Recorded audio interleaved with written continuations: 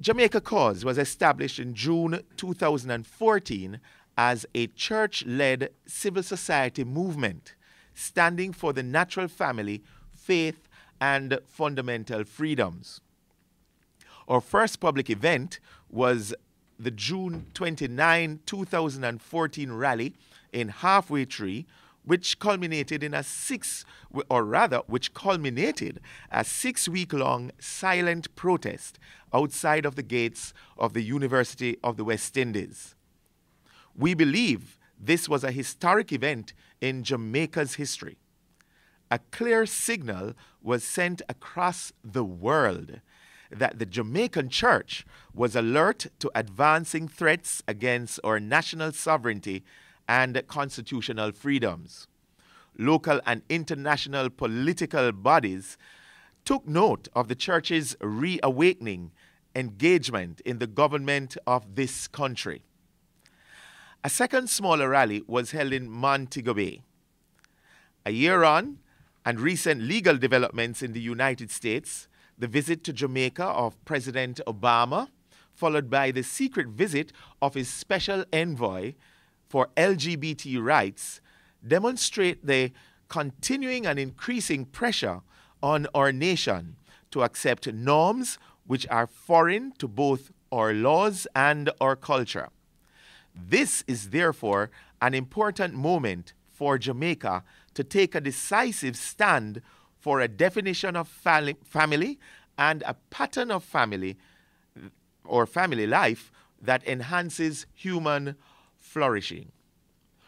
We're suffering from social, spiritual, and economic effects of faulty family, and there is much to be done to address oppression and injustice. But despite our economic, political, and social challenges, we will not accept new definitions of marriage and family that defy nature and design and will lead the country towards predictable negative outcomes.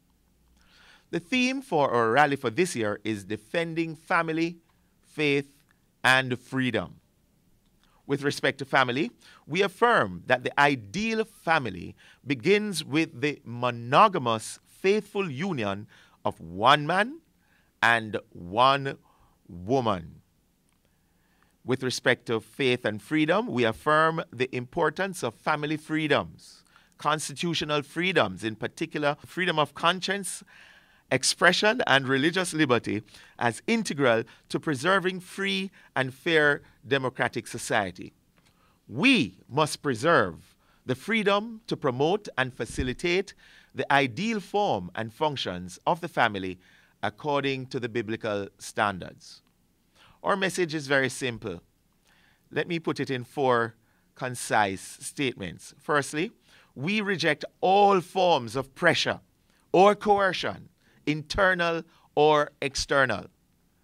Secondly, we stand opposed to all policies that harm marriage, family, and children.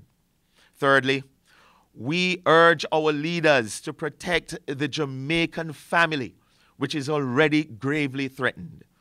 And finally, we call the nation to repentance. We have not done family well in Jamaica. The evidence is constantly before us, and we have to hold ourselves accountable to our failings.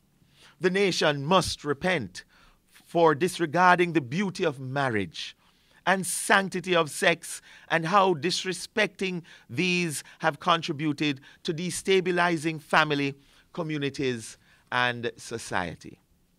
The redemption of our society must begin with the redemption of the family, for this is the best way in which Jamaica will achieve Vision 2030, the place of choice to live, work, raise families, and do business.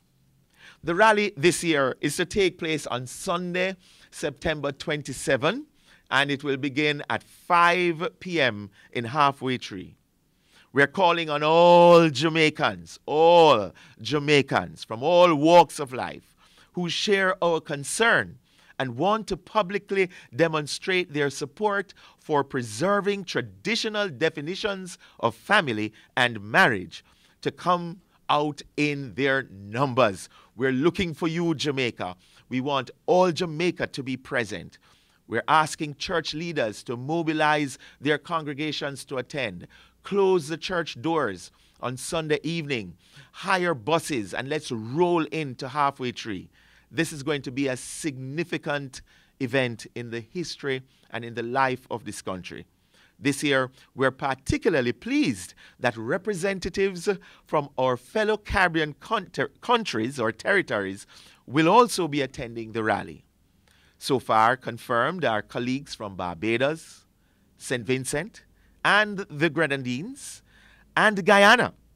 Other countries include Antigua and Barbuda, Belize, Haiti, Grenada, Trinidad and Tobago, and St. Lucia, St. Kitts and Nevis, and the U.S. Virgin Islands. They have expressed their support and commitment to this cause. They have appreciated that the concerns named are not unique to Jamaica, but affect and threaten the entire region. Jamaica cause is encouraged that others in the Caribbean and the world stand ready to join with us in a common regional defense of family, faith, and freedom. Good morning, friends and colleagues. I'm Helene Coley-Nicholson. I'm the president of the Lawyers Christian Fellowship. I'd like to begin with a quote. An individual who breaks a law that conscience tells him is unjust and who willingly accepts the penalty of imprisonment in order to arouse the conscience of the community over its injustice is in reality expressing the highest respect for the law. So said Martin Luther King Jr., who also asserted one has a moral responsibility to disobey unjust laws. The case of Kim Davis, the county clerk in Rowan County, Kentucky, who was recently jailed after refusing to issue marriage licenses to same-sex couples, puts into sharp focus some of the consequences of the unfolding LGBT agenda. Her imprisonment is the direct consequence of the overthrowing of laws by the U.S. Supreme Court, which legalized same-sex marriage in all 50 states in June this year. That ruling has unleashed political and legal battles over concepts of family, religious liberty, and freedom of conscience, human rights guaranteed under international law as well as the Jamaican Constitution.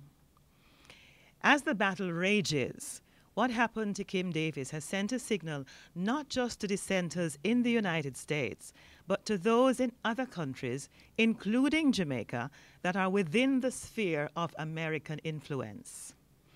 Earlier this year, in May, the U.S. sent its LGBT Special Envoy, Randy Berry, to Jamaica. His boss, Secretary of State John Kerry, said that the United States is committed to advancing LGBT rights globally.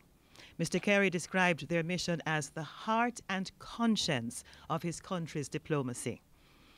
Intense pressure has been and is being put on Jamaica by the United States and other countries to overturn our buggery laws and enact legislation to offer special rights to LGBT persons. Against that background, it will surprise many to hear that marriage is actually defined in international law as well as the Jamaican Constitution as an institution involving one man and one woman. Article 16 of the United Nations Universal Declaration of Human Rights, which is accepted by the over 190 countries of the UN, states, and I quote, that men and women of full age without any limitation due to race, nationality, or religion have the right to marry and to found a family.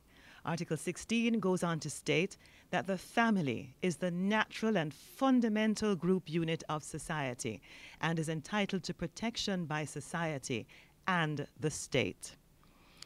In Jamaican law, Section 18, subsection 2 of the 2011 Charter of Fundamental Rights and Freedoms states, no form of marriage or other relationship other than the voluntary union of one man and one woman may be contracted or legally recognized in Jamaica.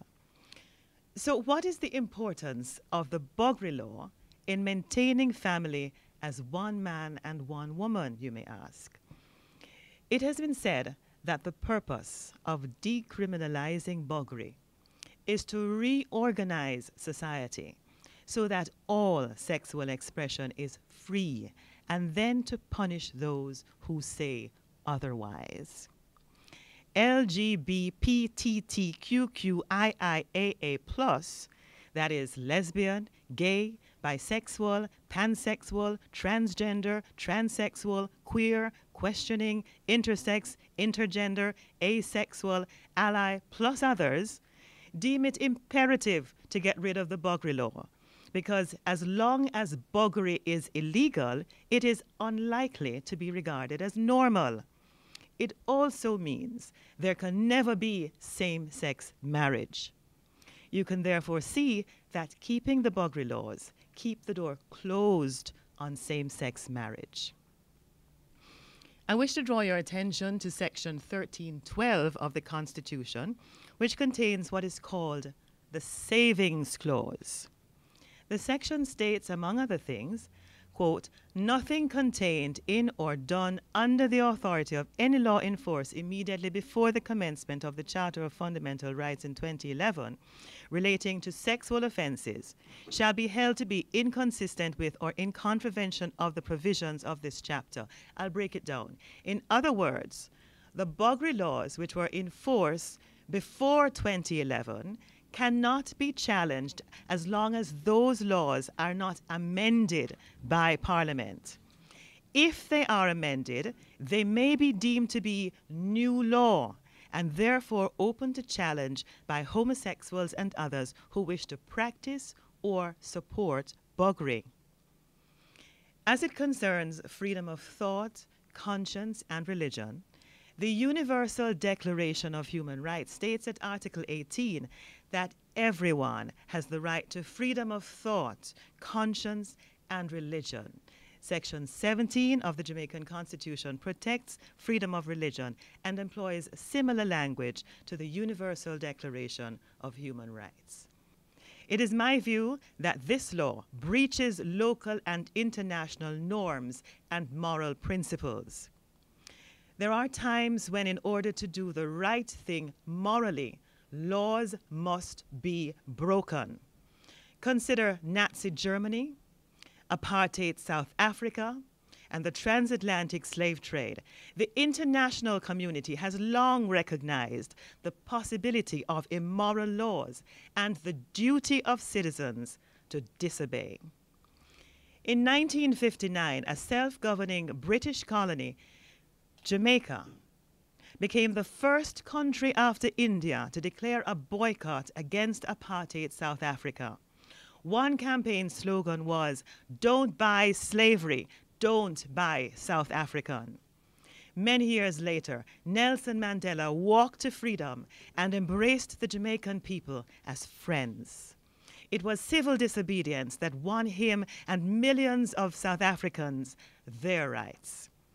I encourage Jamaicans, including Christians, to vote with their feet on Sunday, September 27. Come out to Halfway Tree. Come defend our laws which preserve family, faith, and freedom. Come encourage the rest of the Caribbean and other countries to take a stand. Come so that Jamaica may play her part in advancing the welfare of the whole human race. My name is Dr. Wayne West, and I'm the chairman of the Jamaica Coalition for a Healthy Society. Just want to frame my comments in the context that Jamaica is not a secular society. I think it's something that we need to say upfront and to say clearly. A secular society is one which rejects the input of religion in any aspect of public policy. Jamaica has never made any such declaration. Jamaica, continuing with the tradition from the British heritage, is a plural society in that there are many ideologies within Jamaica, but the dominant worldview for public policy and law is the Judeo-Christian worldview, and it remains so today. as can be seen in the national anthem and Jamaica's pledge. The issue surrounding Kim Davis' refusal to sign the certificates for same-sex marriage in the United States, they bring into sharp perspective, stark perspective, the effects of worldviews on law. Now, the United States, unlike Jamaica, has declared itself to be a secular society, so transcendent principles and religion and God has no role presently in the thinking of American policymakers and those who make their laws. The point to be made, however, is that in the context of secularism, which is supposed to be the separation of religion from public policy, what one gets, in effect, is atheism. Atheism. So public policy is informed by atheism. And the question is, what then, or who then, is the agent for the formation of public laws? And I would put it to you that in the context of atheism, secularism, atheism, I think they should always be held together in the present-day context. The individual or the group who is responsible for law and who determines law are the elite. And these are the elite of the academy, that is universities and colleges, as well as industry and politics. It is their desires that now determine what is to be law. And you will find that contrary to the recommendation by Aristotle some 3,000 years ago, that law be pure reason, free of desire, presently with this new construct of law being the expression of the desires of the elite, law is becoming pure desire, free of reason. And we can see that in the decision by the United States Supreme Court. The court argued that Lovin, the case of Lovin, which was a case of an interracial couple, reflected their decision or caused them to make the decision for same-sex marriage. But it's totally logical in that Lovin involved a normal man and a normal woman. And what obtained in that situation is that the state brought a social construct of racial prejudice to restrict that natural union, which is present in the design in the universe. The same-sex marriage, quote-unquote, on the other hand, does no such thing. Same-sex marriage is now the state bringing what is not part of design in the universe and defining it as marriage. So the present Supreme Court ruling has gotten it all wrong because it is driven by desire and it is absolutely free of any reason. The fact is that secularism, atheism is not a neutral in terms of it's not neutral in terms of its moral position.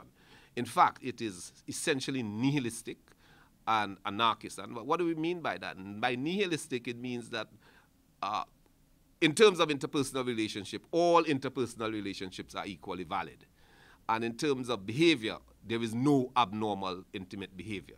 So we need to keep that consideration in mind, that secular states are being driven by a morally nihilistic and sexually anarchist philosophy for their public policy. The question is, do we want that? But what happened to Kim Davis is that her Judeo-Christian, much more logical Judeo-Christian value system conflicts with that morally nihilistic and sexually anarchist policy for intimate behavior. And so she ended up in prison. And I dare say that if we were to allow the United States to impose that on us as our norms, we too will find that persons who follow the design in the universe and the logical part for interpersonal relationship will end up in prison.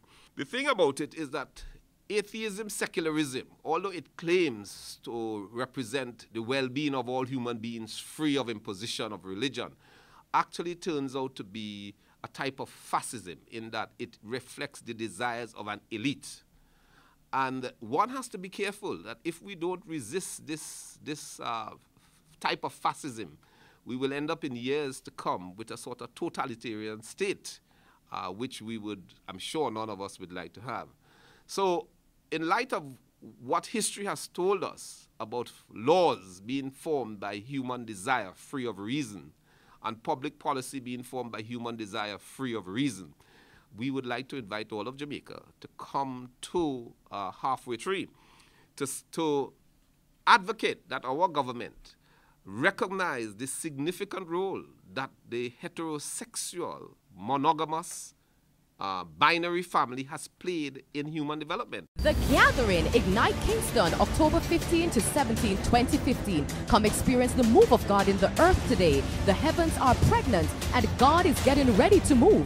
It is time to see the heavenlies so that the reign of the Spirit is released. Join conference host Prophetess Mary Wilditch Reese, Apostle Vivian Duncan, and Apostle Carlos Jimenez. We're calling the remnant in this nation, all leaders, all intercessors, all prophets, all those who are concerned for the nation and are hungry for a fresh move of God. We're calling you together. Thursday, October 15, 7 p.m. Friday, October 16, 10 a.m. Pastors and Leadership Session. Come back at 7 p.m. for powerful impartation and activation in the Spirit. Saturday, October 17, 10 a.m. and 7 p.m. In this final move, God is raising up an apostolic and prophetic people who will manifest His kingdom authority to equip and empower believers to be carriers of this move.